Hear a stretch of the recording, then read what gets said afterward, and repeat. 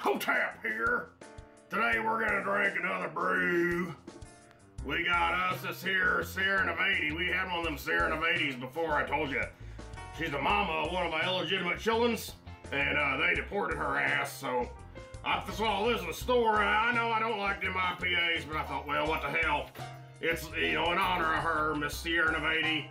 This is called Hop Hutter, so we're gonna see what that means. Maybe we're going rabbit hunting or something. I thought maybe I'd do this video on leap year, because you know, a hop and a leap's the same damn thing. America. Alright, so let's crack this baby open. Woo! Yeah, there we go. Alright. We're gonna try this beer here in this glass that I got. I don't remember where I got that glass, but it looks like a can. Everything always tastes better out of a can. So let's see what we can do. Hey, if you know where this glass comes from, why don't you leave me a little message down there in the comments.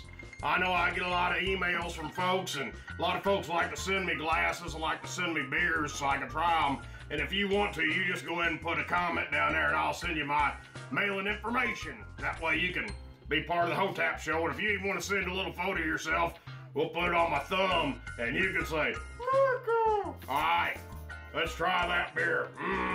It's got a nice color. Kind of looks like Miller Lite. Maybe some Lone Star. All right, let's smell her. Oh, God. Oh. That smells like a south end of a northbound raccoon. That's bad.